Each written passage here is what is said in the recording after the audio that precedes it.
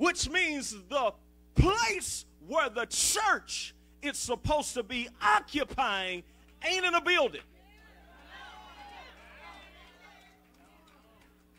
He did it so that the church could fill heavenly places. All right, it's right there, it's right there. See, because if you don't feel it there, you won't be able to manifest it here.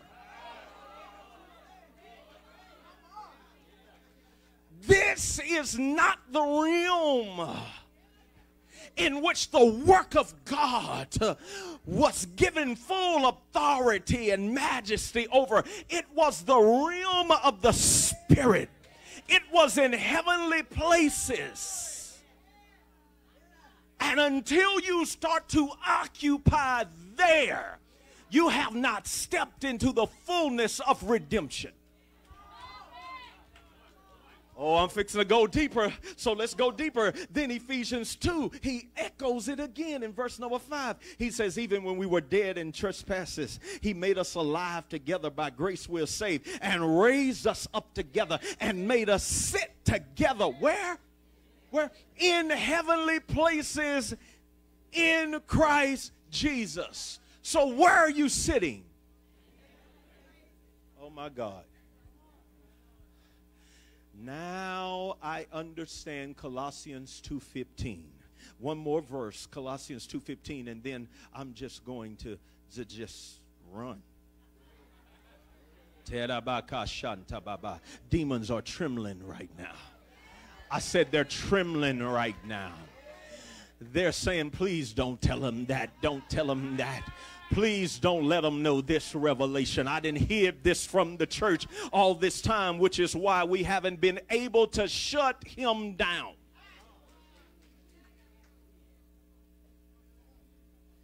They have taught us to beg on earth, hoping God will come see about us. Colossians 2:15 says, having disarmed, I'm reading out the New King James, principalities and powers, he made a public spectacle of them, triumphing over them in it. In what? In the resurrection.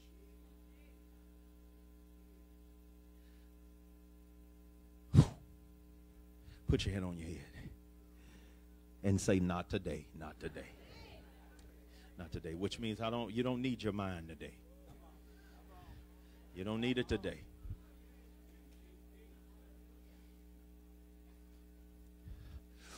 When Jesus came out of the grave,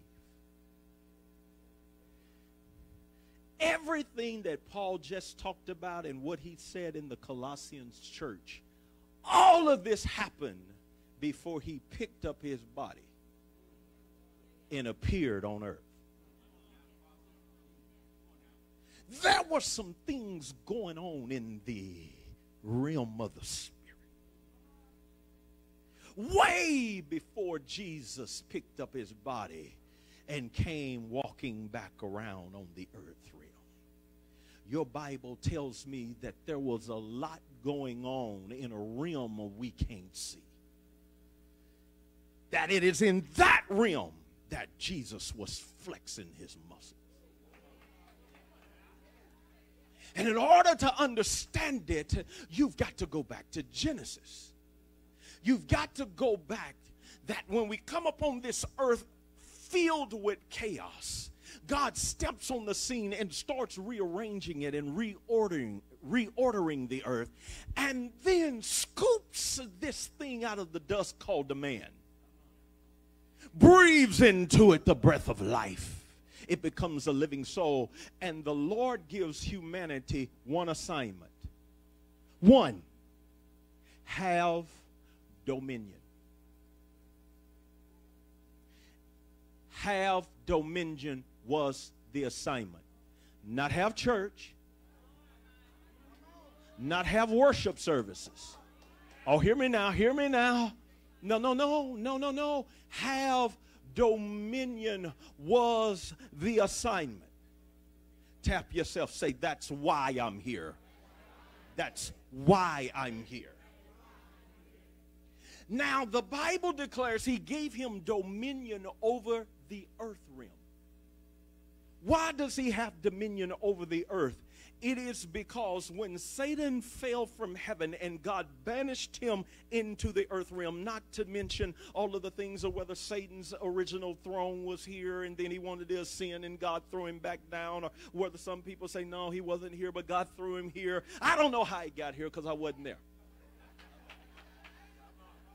But I choose to believe what the Bible declares, that when he fell like lightning out of heaven and hit this earth realm, that was not just how fast he came, but it was the way he came. That he hit earth with the light out. Which means he was being stripped of every dimension of God that he had. He was stripped of every authority he had. He was stripped of every glory he had. He was stripped and banished to the earth realm, a dead spirit, and was given by God no legal rights to planet Earth. God says, I'm going to banish you there, and you have a right to be there, but I'm stripping you of all of your rights while you're there. Which means Satan was in this realm because he has a right to be here, but he has no rights here.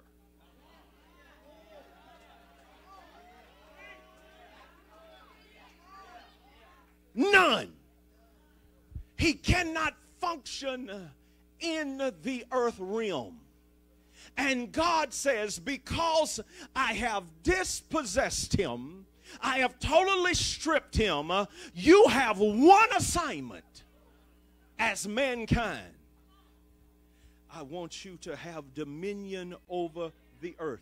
God was saying, I want you to enforce my authority over him in the earth realm.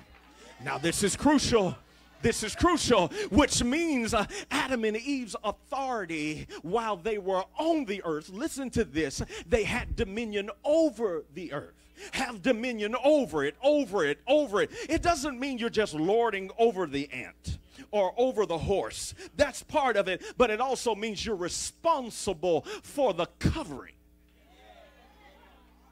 of making sure no demonic activity is authorized on this planet. That was the assignment. No demonic activity on my planet. I know some of y'all can't shout because you've allowed all kinds of demonic activity in your life, but not after today.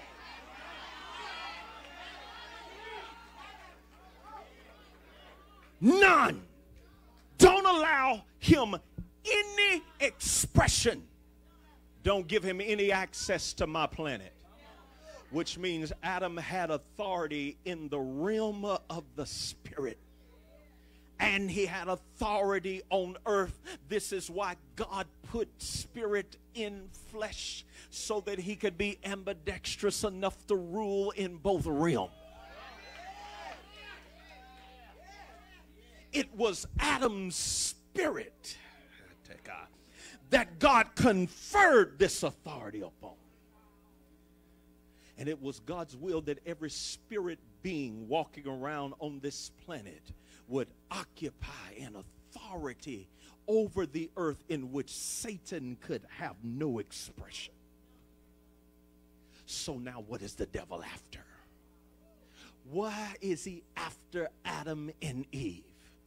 He wants that authority gone. In other words, Satan is after that authority figure in which God has determined that he cannot dispute with. He cannot overrule. Satan has got to find a way to move Adam and Eve out the way so that he can now have expression. And let me fast forward. The reason the fall of Adam was so horrible was not that just God lost a man and we fell into sin. That's horrible enough. But he unlocked a realm for satanic activity. Oh, be seated for a second. Let me work on this. You're going to get it. You're going to get it. You're going to get it. You're going to get it. This was about Satan wanting out from under the authority structure of God in the heavens so that he could begin to manifest in the earth his wickedness. He's a fake God with a fake kingdom.